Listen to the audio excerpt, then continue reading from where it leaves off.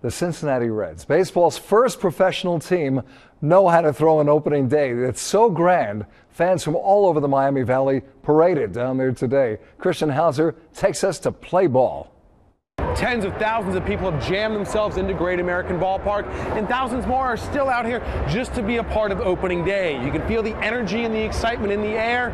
For many I talked with, this is actually their first opening day. It's fantastic. The rain held off. Get to take my daughter to her first opening day here.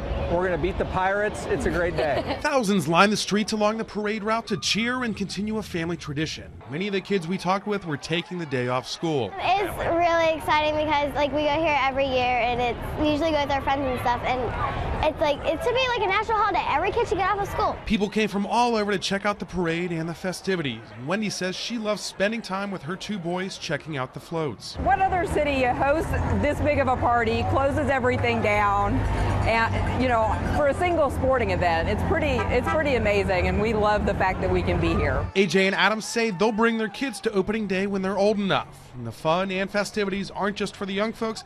This is Carolyn's second opening day. I think it's just the excitement of baseball season coming around. You got better weather coming. Tired of all the winter, and it just makes you feel better. Back to Leah and her dad. They know today will be something special they can always share. We'll never forget this. We expect a Reds win, and it's really special to do this with my daughter. Reporting in Cincinnati, Christian Hauser, ABC 22 News. Now, just this once, we'll forgive you for leaving if you want to watch the 2015 opening game against Pittsburgh. The rain did not hold off, as Tim well knows, so you really didn't miss that much. You can go back and see it on our sister station, Fox 45.